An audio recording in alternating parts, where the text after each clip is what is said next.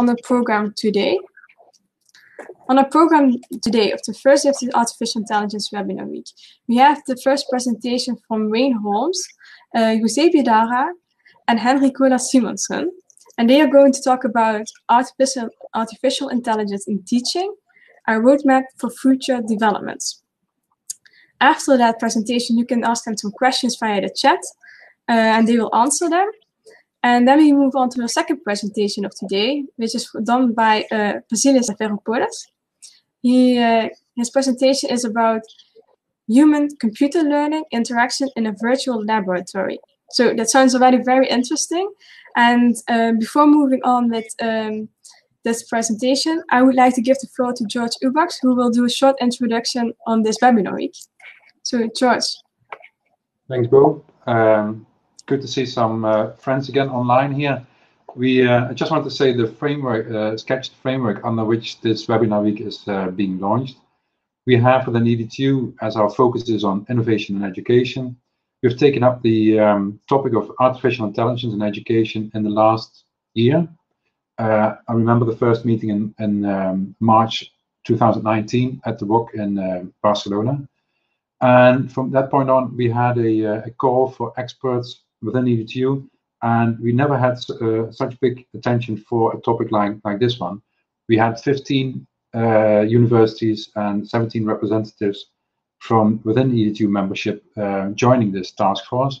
And there was a lead from the WOC and from UNED, and contributions from the OUK, OUNL, Uniletuno, FernUni, TAM, so a combination of open universities as well as traditional universities.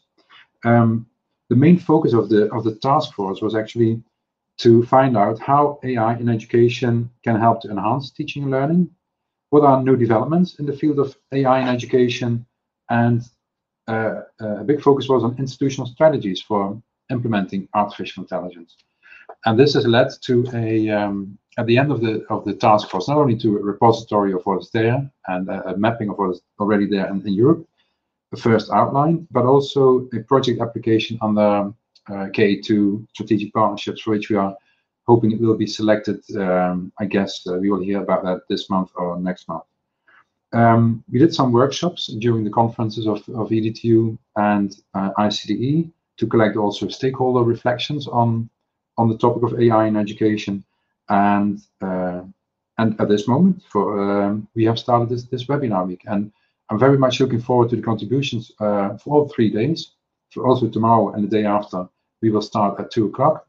And indeed, for today, I already see some friends of mine from the task force, and I'm very much looking forward to the first contribution on AI in teaching, a roadmap for future developments, starting with Wayne, if I'm right. Wayne, the floor is yours. Thank you very much, George. And yes, it's good to be here.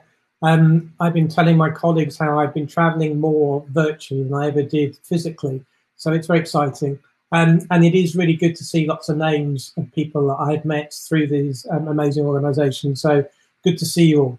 And so as George said, and Bo said, we're looking at a project that I'm part of, and my colleagues, Henrik and Jose, will also be contributing. It's an Erasmus Plus project called Artificial Intelligence in Teaching, a roadmap for future developments. And we're looking at the ways in which artificial intelligence is being used to complement teaching and learning in universities. So to go to the next slide, how do I do that? Thank you. This is what we're talking about today. First of all, we look at what the promise is and the stakeholders. Then Henrik is going to talk about the project itself and our objectives, etc. And then Jose is going to finish with drawing this all together. So to begin with then, it's really important that we all have for this a joint understanding of what we actually mean by AI. So can we move to the next slide, please? Okay, so this is the definition that we're using. So the use of computer systems designed to interact with the world through capabilities and behaviors that we think of as essentially human.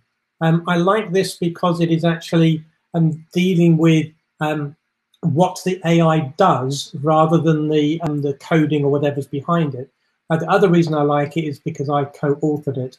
But the reality is that we already know that AI is here. It's part of our daily lives in our personal agents, and Alden bringing us all sorts of personalized recommendations on Amazon and Netflix and things like that. So it's definitely here now already. And what we also know is that AI-powered learning systems are being used increasingly, particularly in schools and slowly but surely in universities. And that's something that this project is focusing on. So what I wanted to do very quickly is just to take you through the framework that we're using to understand artificial intelligence. So firstly, we have three subdivisions, what we call learning with AI, learning about AI, and learning for AI. So these three, with, about, and for. So if we look at learning with AI, we have student-facing AI, teacher-facing AI, and system-facing AI. So in other words, AI that is designed that the student literally personally engages with in one way or another, or AI that the teacher engages with directly, or AI that the system, the university system, engages with. So that could be things like automating timetabling or providing support through chatbots, whatever. But also we have learning about AI, and lots of universities are doing a great deal of work on this already. So it's also about teaching young people about what it means, also teaching teachers about what it means, and also training tomorrow's AI engineers. And then finally, to explain more about what I mean by learning for AI, well, this is the reality that we are living in a world where AI is becoming increasingly dominant. And we have to understand this, and not just us, those of us involved in universities and research and training, but also the world in general. So people who walk down the street, everybody really needs to understand what these things mean so that we, the humans, retain some control. Now, what we would like to do at this point is to ask all of you to think about these questions. So, as I said, with the project that we're doing, Henrik's going to give more details. We're looking for examples. And we recognize that actually there are examples out there that we've not found. So any examples that you can give us would be much appreciated. And I believe we've got a question in the system that you can access to do this. So any examples of learning with AI, so using AI tools to support learning, or any examples of learning about AI, and I'm not just talking about training AI engineers in computer science departments, but more broadly than that. And finally, any examples you have of using, looking at how AI is impacting on the world. And here we have, fantastic, thank you so much. So this is the questions. If you can pop your ideas into this, that would be absolutely fantastic. And we'll come back to it at the end of this talk, but also we will be exploiting these ideas in our project. Okay, before handing over to Henrik, there's just one final thing I wanted to point out to you. So if we can go back to the presentation, please.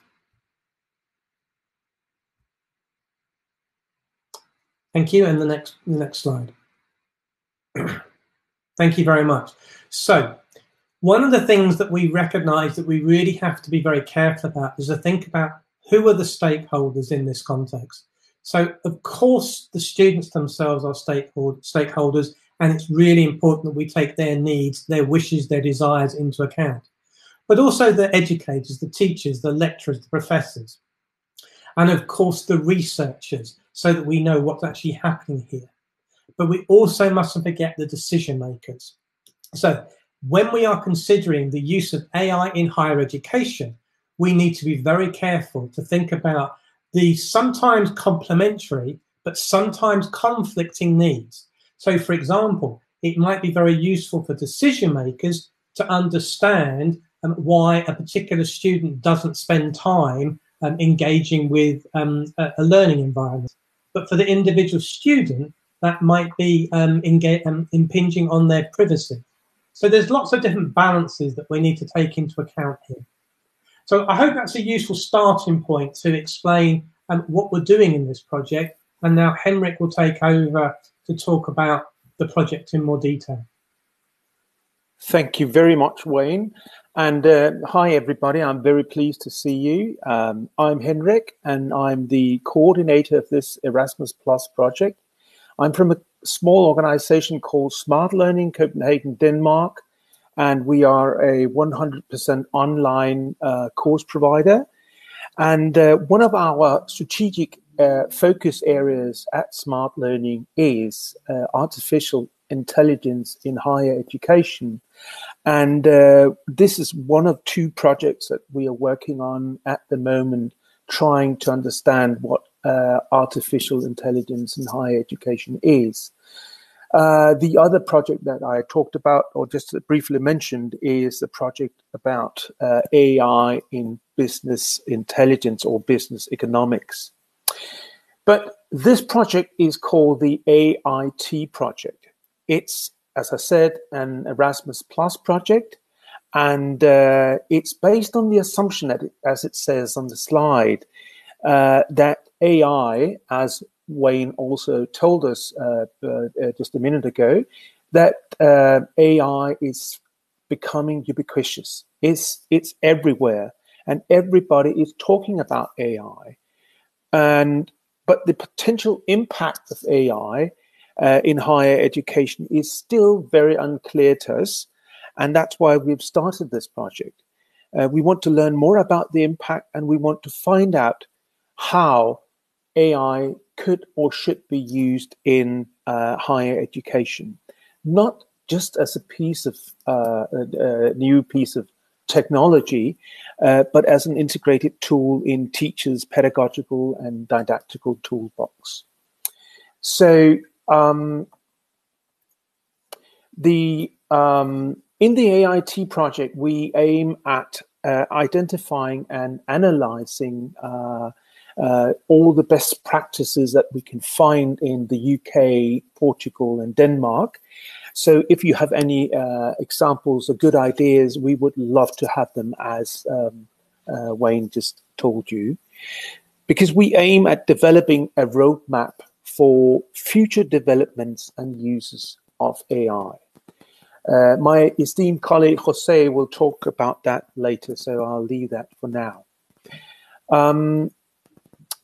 So in the AIT project, we, as I said, aim to uncover and analyze also the national characteristics, the specific technologies, and some of the pedagogical approaches to artificial intelligence in higher education in 3 countries. And we are actually analyzing these approaches in connection with AI in all 3 countries. So an overview of the AIT project objectives are listed, or all the objectives are listed here in the ABCDE list on the screen.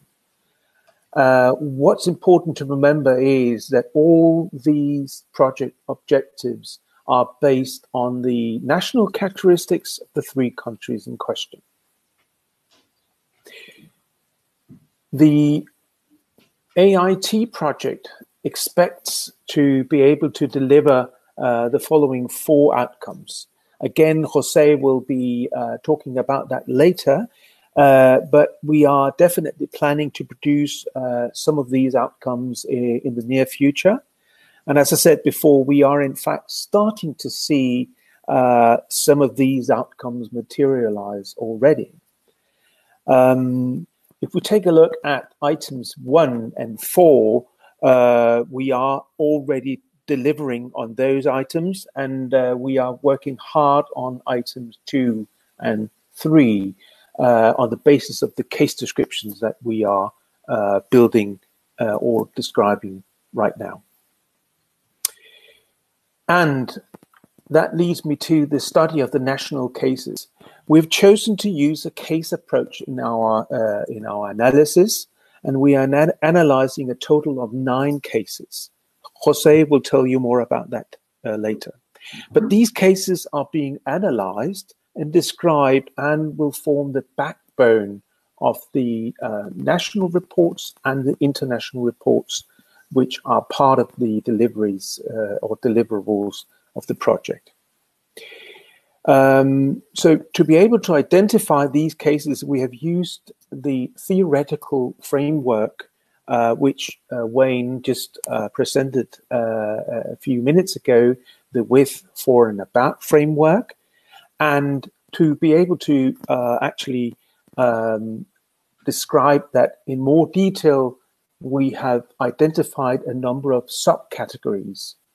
This slide shows the subcategories, and these are just examples because the field is developing as we speak. So this concludes my presentation, or my part of the presentation, and I'll leave the floor to you, Jose. Hello, good afternoon. Thank you, Henrik and Wayne, for the brilliant presentations. I think I'll try to add from now on to some of the items that were shown here and some of the features of the project. So the national characteristics have been focused on very specific areas, especially the 3 strands that were shown before. And we are expecting some outcomes that go in line with what Wayne said in the beginning. For example, AI is widely taught and researched in higher education, and we have to know what are we doing in our countries about AI and learning about AI, which is probably the best known area of dissemination of AI. For example, the impact of AI on human lives, which is learning for AI, is not really widely taught in higher education. And this is very important because of the issues of ethics and privacy, and this is very much debated these days. But also, AI is not widely used to support learning in higher education. This is the tools, the devices, the systems learning with AI. And we are concentrating on this area because this is very important for us. If you think that artificial intelligence in higher education has been here for about 30 years, only now we are thinking more seriously about this, but it's very unclear where we are going and what kind of ethical issues we are going to have.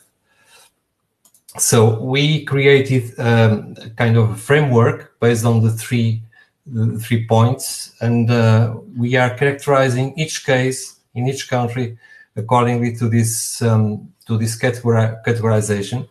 For example, learning with AI can be, in a specific case, intelligent tutoring system with exploratory learning environments. So this gives us a perspective and a way of classifying it and studying a case. For example, in Portugal, as Henrik, I think, said before, each country will have 3 cases, very specific. And in Portugal, we have this ABC Teach case, which is about learning analytics, fuzzy logic, and affective computing. ABC means affective, blended, and collaborative, where there is an affective area of the project where the student is read by a camera, and the system can tell if the student is interested, or is bored, or is stressed, and just by the analysis of the visual data. And this is a way of creating guidelines for a more effective studying. The learning scorecard produces a dashboard that can help students and can also help teachers or lecturers to assess the students. Descriptive learning analytics is basically the paradigm here. MODEST is a very large project with the Ministry of Education, which is analyzing the data from students, dropouts, and all kinds of issues that happen in our educational system at K-12 level and also at university level. But also Denmark and UK are having their own cases. For example, I can give you a quick idea.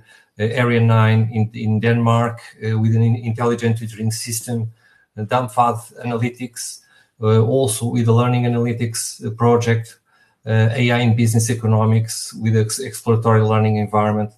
In the UK, we have the ADA student support chatbot. At the Open University, also learning analytics project, and also at the Knowledge Media Institute, the scholarly knowledge mining. As you can see, most of these projects are dealing with learning analytics. We had lots of discussions inside the project about this classification of learning analytics being AI or not. The fact is that it depends on the algorithms that are predicting and then making decisions behind all the big data that is gathered. So one thing is to have these big data sets, and the other is the algorithm and the kind of decisions that it is taking in the interpretation is making of all this data. So the project eventually will disseminate through different platforms and channels. First of all, Erasmus Plus project results platform. There's a project website in Smart Learning, social networking, of course, Facebook, LinkedIn, Twitter, Instagram, also websites of our institutions, newsletters, press releases, and as well workshops, seminars like this one, and presential ones with conferences. And we are also planning some articles to be published in AI Ed journals and conferences. So basically, this is what we intend to do in the end. And we are now very busy doing the literature review, the surveying, and analyzing our national cases. So we hope to have enough material to write and to publish very soon. I don't know, I don't have questions, a response to the questions yet. I think we are going to the end of the talk and we have a look at those. I'll just leave you with the references. These are important references that we are reflecting in this talk, but also very interesting for you to follow up if you are interested in AI Ed. So now I think we can answer questions, and I ask Bo if she can show us responses to those 3 questions, so the 3 of us can answer, please. All right. Thank you very much, Wayne, Hendrik, and Jose, for your presentation. It was very interesting. I will now go back to the questions. I see only 4 people have responded so far, so I think we should give the audience a little bit more time to fill their answers in. Okay. If anyone wants to put a question, can do it as well in the box, and type it in the message box. Good idea. So please take your time to read the questions once again and provide an answer to them, either in the screen or in the chat if you want. Okay, I can say that it has been hard to find projects in education which are using AI as a tool for teaching and learning. We had some problems dealing with that. What we see basically is learning analytics and many projects dealing with big data. So if any of the people here know about specific projects who are using AI as a tool, use it for teaching and learning, we are very keen on knowing about it. So I thank you in advance. Thank you. Thank you. I see more answers coming up. I will, let me see some people typing.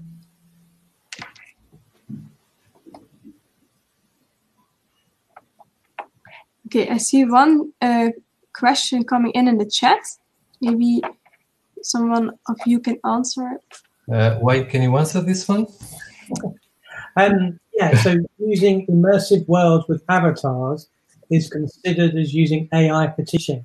Yeah, absolutely. That definitely is. I mean, these worlds have been around for a long time now, and they've had a very up and down set of confidence around them.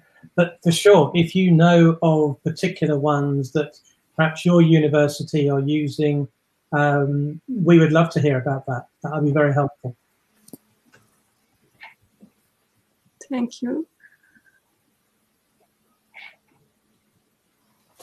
I can see one more question. Yeah, so Alfredo asked, can AI be used in assessment online and face-to-face? I think this is a huge question, and thank you for raising it. And it's something that I think is highly problematic. If we're using, things like multiple choice questions, then we don't need AI. If we're using short or long form essay type answers, then the argument is that the AI could be used to support that assessment.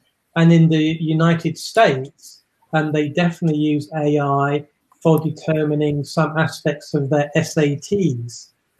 And in the UK, the authority with government responsibility for looking after qualifications has begun a project to investigate whether AI can be used to help marking. Personally, I'm still very skeptical. I've yet to see any examples where the AI used for assessment is genuinely accurate. And sometimes it just picks on ridiculous things like the length of words or the complexity of words. And studies have shown that if you put a set of nonsense words together well, then the AI system will give you a good mark, despite the fact you're writing nonsense. All right, thank you very much. Do you see the... To Karen. Hi, Karen, good to hear from you. Virtual worlds are not by definition AI, but they can include aspects of AI, so it depends on the particular virtual world in question.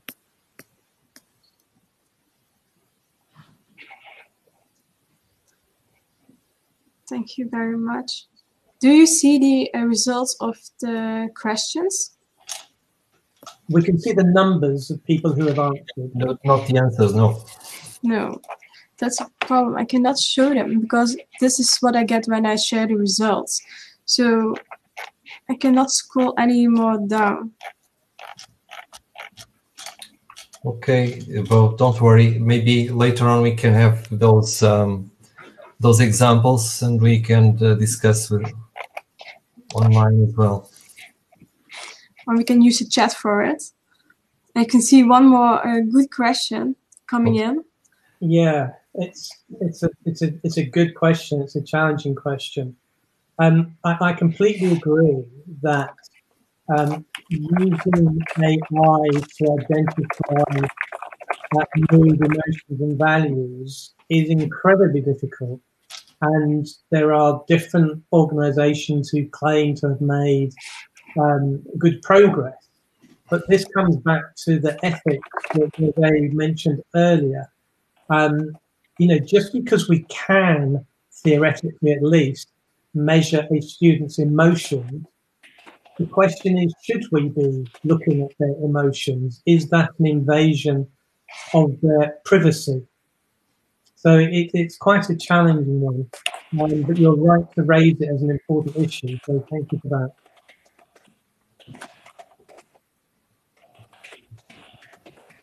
Thank you very much.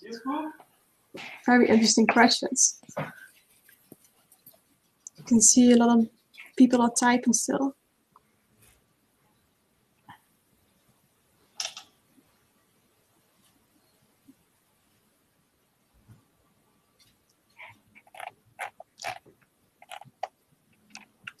Could you expand on the privacy issues?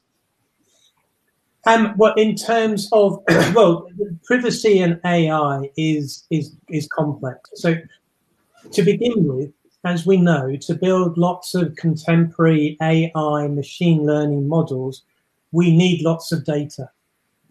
And lots of online universities have been collecting interaction data, for example, interaction examples,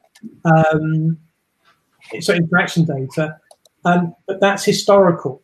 And the problems with that is that the people who gave us that interaction data, the students from previous years, did not know, we did not tell them because we did not know that we would be using that data to create a model. So in a sense, we are doing it without their consent, and we're using their outcomes, their interactions, in order to create a model, which is a form of invasion of privacy. So it starts right there. But equally, as I was mentioning, in terms of identifying students' emotion, so there is a system that was developed in another country where the system monitors the students throughout the time that they're in the classroom, and it will ping a message to the teacher if the student is not focused any further. So it's a really complex problem there. You know, do we really think that's a way to go? In defence, people often say, well, you know, teachers are very good at picking up on their students' emotions, and that's absolutely true. But the question is that something we wish as a society to automate, you know, the algorithms to make decisions based upon it? So I think it's a very complex set of issues.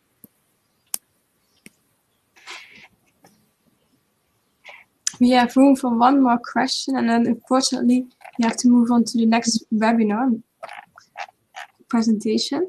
So will it be possible, and when, to have highly personalized artificial intelligence teachers in virtual reality, who will also have much better social and emotional competences? Well, my answer to that, and I don't know the other guys just to come in, but my answer to that is possibly in the 23rd century. But for now, definitely no. And I think any AI that's developed to replace the teacher's functions is mistaken. That's my personal belief, because I don't think it will be achieving the things that you're saying in that question. But it's a good question, thank you. And yeah, I think we will always need human teachers. I agree with Wayne. There's a huge hype about this kind of application, but we are far away from something like this, and it doesn't make sense at the moment to ponder about this. Let's hope we can deal with the ethical issues eventually on this development. All right, thank you very much. I see a lot of things coming up in the chat, so I guess a lot of questions for you. If possible, you can give an answer to the people asking the questions in the chat if you want. And now we will move on to the next presentation, if that's okay for you. So I would like to thank you all three for this wonderful presentation. It was very interesting. Thank you, Jose, Wayne, and Hendrik. Thank you for being here. So feel free to answer some questions in the chat if you want. Now we would like to move on to our next presentation. Let me see if I can open this presentation. From Vasilis Zaferopoulos from Hellenic Open University. Are you there, Vasilis?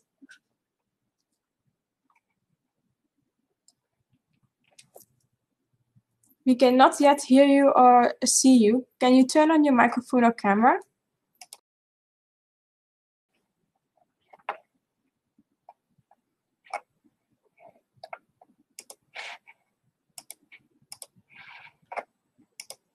See, Vasilis, are you there?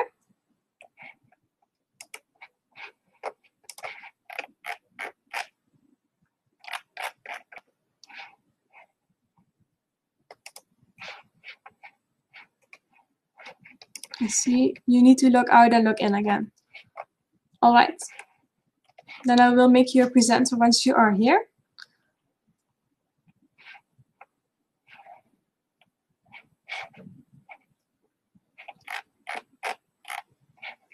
Okay. Well, sorry. You just wait for Vasilis to be here and to open up his microphone and camera. I think he is there already.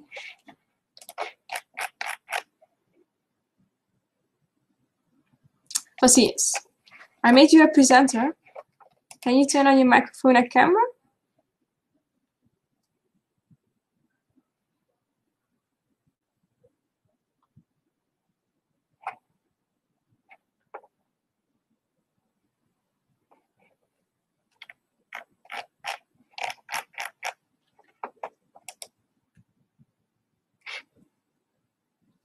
I know you can do it. I just saw you half an hour ago.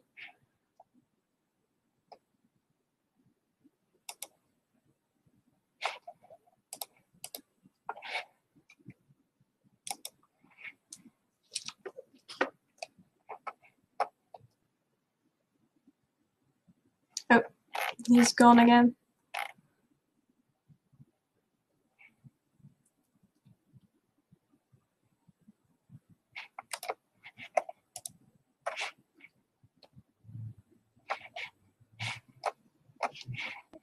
Can hear me, yes. Yes, perfect. Thank you. Thank you very much for being here, Vasilis. Thank you too. So, my presentation is about human-computer learning interaction in a virtual laboratory. I'm a PhD candidate at Hellenic Open University in the field of AI. So, let's start with the learning pyramid. I guess most of you are familiar with it. It shows the average retention rates for each teaching method. The lecture is less than 10%, while practice doing is 75%. The virtual laboratory that we have built lies in this category of practice doing. So before we go on with the virtual laboratory, let's talk about the problems that come from on-site laboratory education. We have usually large number of trainees, and there is a very short time for training. And the lab equipment is not really completely available for use because it's sensitive, it costs, and there is also a risk of accidents.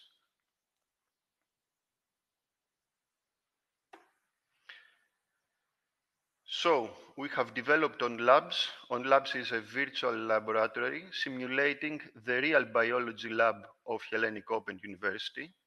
And it has some characteristics like that it is 3D, it's realistic, and it is interactive. The user navigates in it with the arrow keys and interacts with the various objects in a realistic way with the mouse.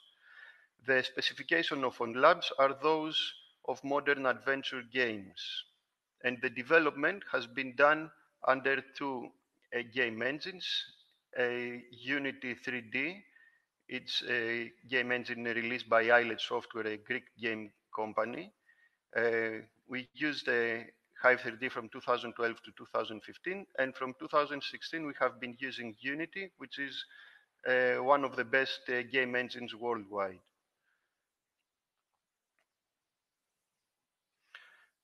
You can see a screenshot of OnLabs, the various instruments, and the inventory on the bottom. So the purpose of the virtual lab is to decongest the real laboratories, to help students become familiar with the equipment in a safe way, and protect the lab equipment from damages, and offer the students the opportunity to trial and error as many times as they want. And we want this to be a pleasant training process and an effective learning process as well. We should also note that virtual lab education is to complement the on-site lab education, not to substitute it. So the experiments that we simulate in OnLabs, the first one is the use of the optical microscope. The user has to set the various components of the microscope and then create a test specimen and use the microscope to microscope it with all objective lenses. The other procedure is the electrophoresis, a bit more complicated. We use the electric scale to scale the various powders. We use the magnetic stirrer to dissolve some powders in liquids, and then we use the automatic pipette to draw DNA from the PCR tubes. We use the microwave to dissolve agarose powder in a liquid vessel. We produce a gel for the electrophoresis. We inject the DNA in it, and then we use the gel.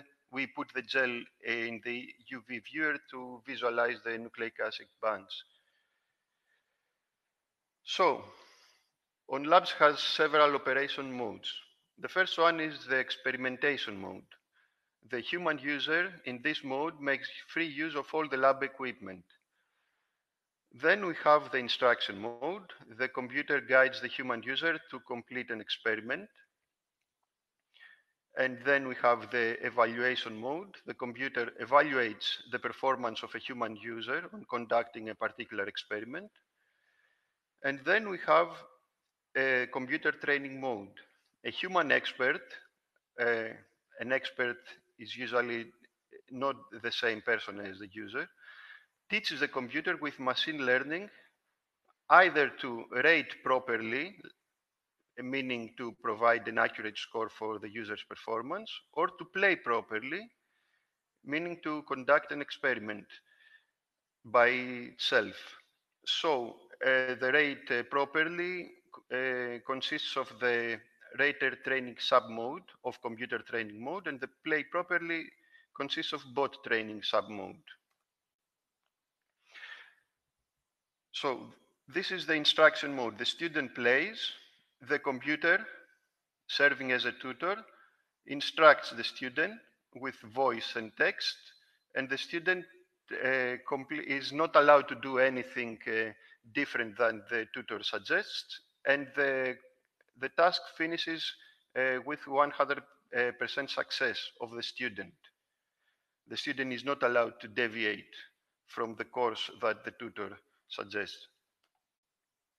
This is the evaluation mode. The student plays freely, and the student is being evaluated by the computer. So the computer here serves as a rater. And the student is also evaluated upon the completion of the session. So let's talk about the scoring mechanism that we have in OnLabs in the evaluation mode. It consists of two parts, the success rate and the penalty points. Let's talk about the success rate. The success rate is a number ranging from 0 to 100, and it represents how close to or far from the user is from the experiment's final state. So when the user makes an action, like connecting the microscope to the socket, this is the first action that must be made, the score, the respective score, x1, becomes 1. Otherwise, it is 0. When the microscope switch is turned on, this is the second action, the respective score, x2, becomes 1. Otherwise, it's 0. And those features are discrete. They only take two values, on and off, so they can be interpreted in 1 and 0. But we have also continuous features, like the position of the light intensity knob. So if the light intensity is set to 18, this is the optimal intensity, the score is 1. And for the other case, we get a number which is within the range of 0 and 1. So every action plays a role in the process. Some actions are more important, more significant than the others. So we don't want to find an average, we want to find a weighted average. So we intuitively defined a particular weight for each one of them. And then we calculate the weighted average of the various scores, and we have the success rate, and we multiply it by 100, so we get a percentage from 0 to 100. And from the weights that we have, the different weights WI, we create a weight vector, and this is useful later for the machine learning we are using.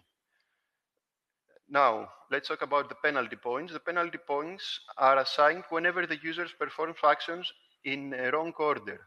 The success rate does not care about the order. It's the penalty point which cares. And the aggregate score is calculated combining those two measures. So, the computer training mode consists of two submodes. The rater training submode is the first one. In this, the student plays various sessions.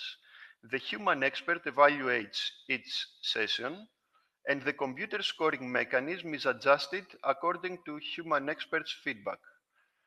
And the machine learning techniques used for this purpose is a genetic algorithm and an artificial neural network. So you see in this diagram, the student plays, receives a score, the expert with this score, this score is given as a feedback to the rater, and the expert trains with machine learning the rater, the computer. This is the bot training submode. The computer plays a session by itself, and the human expert evaluates his session, and the computer learns how to play properly. And we use reinforcement learning for this. This is underdeveloped. We have developed the automatic playing by the computer, and we are now working on the implementation of reinforcement learning. And you see here in this diagram, the computer plays, the expert gives a score, the score is given as feedback to the computer, and the expert trains the computer with this score. So this is the genetic algorithm. The genetic algorithm is on the top, you see a picture depicting genes, chromosomes, and a population. A list is a chromosome, and it consists of various genes, and many lists together consist of a population. A genetic algorithm simulates biological evolution. Our genetic algorithm is interactive. Most genetic algorithms are not interactive, but our is interactive. It means that a human supervisor contributes to the learning process.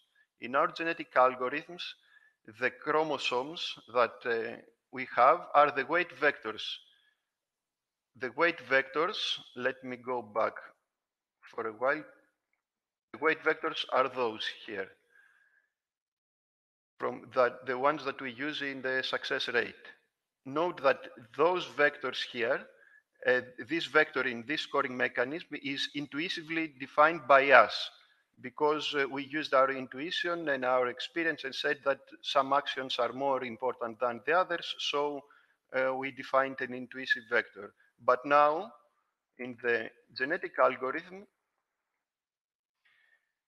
we use different weight vectors. We want the genetic algorithm to find a better vector than the one that we have intuitively defined. So we create our first generation of 30 weight vectors, which are randomly produced. And then weight vectors like chromosomes compete against each other with respect to one's fitness.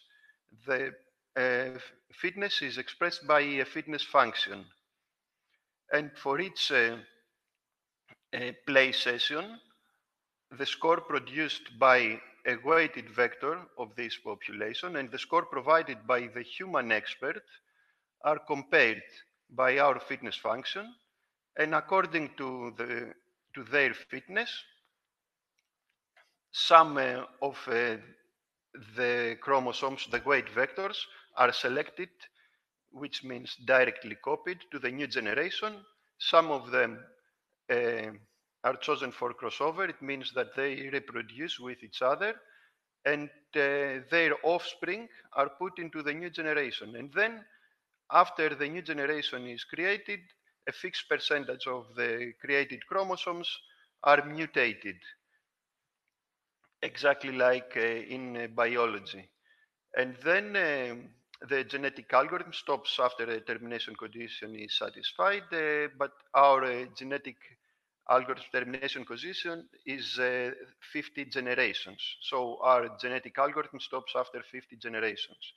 So the fittest weight vector of the final generation is the training result with our genetic algorithm. Now we have the artificial neural network for the same rate training submode. The artificial neural network simulates neural network in the brain. Our artificial neural network consists of 3 layers of neurons, as you see, and to each neuron of an artificial neural network comes weights from the neurons of the previous layer. If you look at the picture on the top, you will see some W's on the edges. We have to note here, and it's very important, that our ANN has different weights and provides a different scoring mechanism from the one in the evaluation mode. So those W's here have nothing to do with the W's used in our evaluation mode. And our ANN's initial weights are randomly produced, like in the genetic algorithm. And for each place session, our ANN produces a single value, a score, as output through its rightmost neuron. And for each place session, the human experts provides their own score too. And the error between the ANN score and the human expert score is backpropagated through the ANN, and its weights are reconfigured. And we train the ANN several times, epochs, as we say. So our ANN is being trained for 1,000 epochs. The training result that we get from this is the ANN's final weights.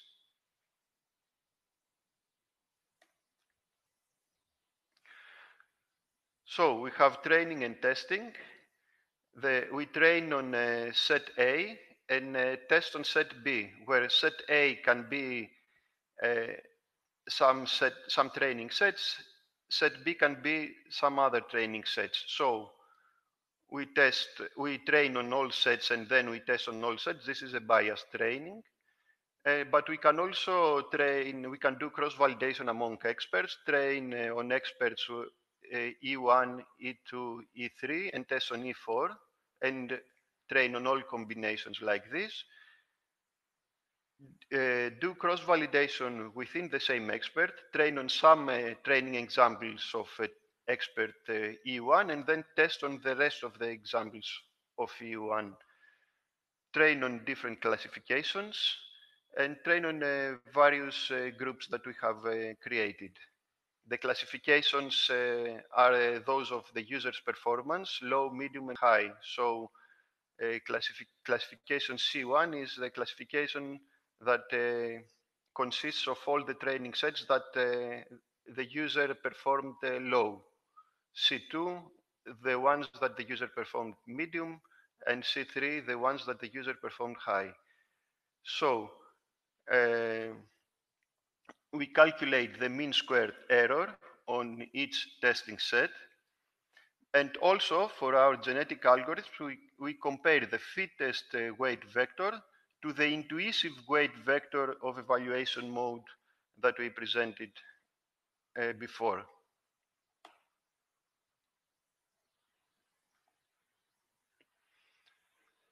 So those are the genetic algorithm training results.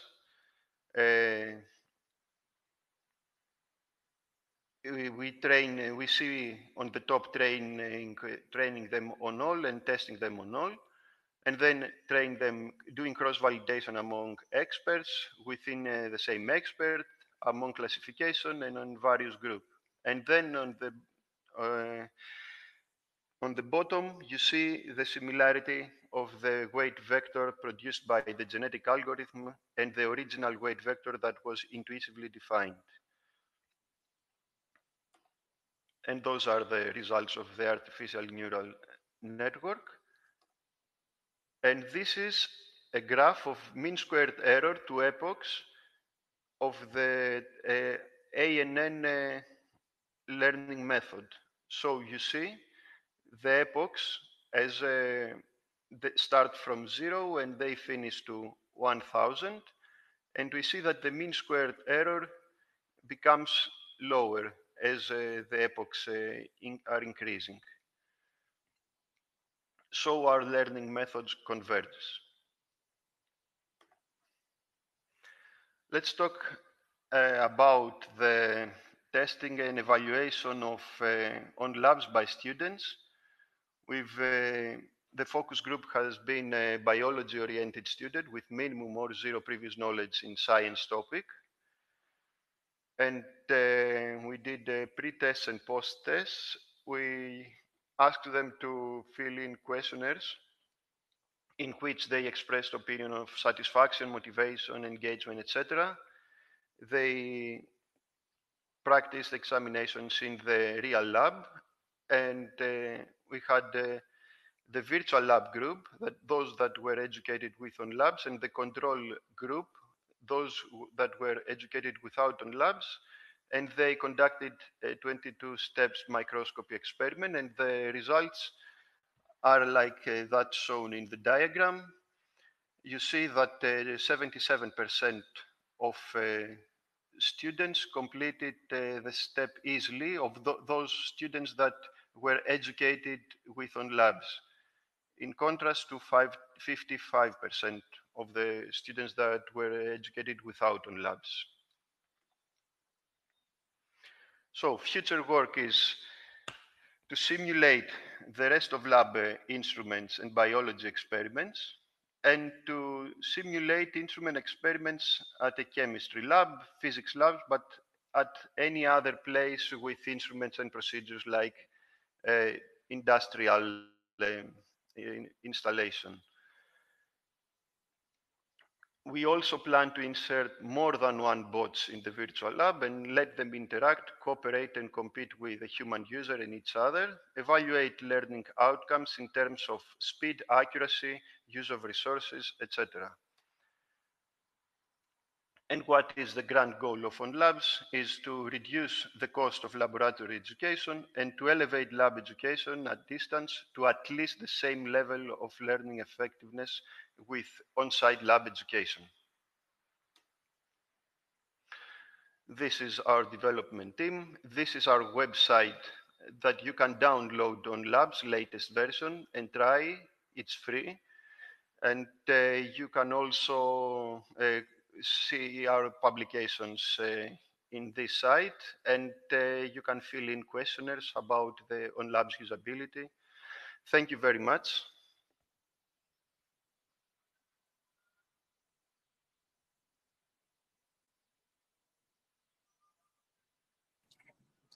Thank you very much, Vasilis. It was a very interesting presentation, very different from the other ones, also about artificial intelligence.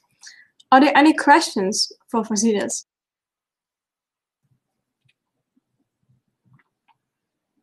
I see a question.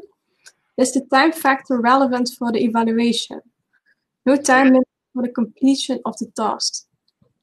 Yes, the time factor is relevant for the electrophoresis procedure and in general for all procedures, but it's not for the success rate, it's for the final aggregate score. All right. I see 3 people typing. How is the relation between speech and text instruction in instruction mode regarding cognitive load? Oh, very nice question. Well, the text instruction and the and the voice instruction that you have in instruction mode is just to help the student guide through. It's like a tutorial that most commercial computer games have. When you start a commercial computer game, instead of reading instructions, you get some wizard telling you what to do, what key to press, and what objects to use to complete the things that you want. Thank you. I also see a question from Karen. Your evaluation data suggests OnLabs better than real labs in some ways. And Dimitri's already answered that question, I see.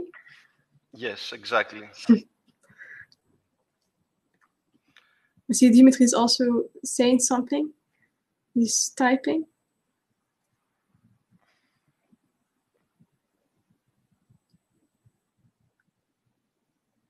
Let's wait for him, what he sees, what he's typing. Are there any other questions for Vasilis and his presentation?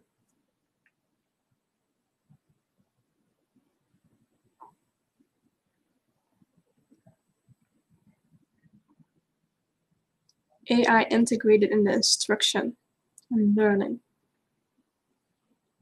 So it's very related, I see.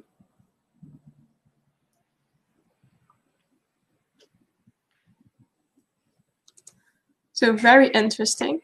If you may have any more questions, please feel free to send me an email. I would like to stress that this was the first day of the Artificial Intelligence Webinar Week. And I really want to thank all presenters who were present today and gave their interesting presentation. I hope you enjoyed it.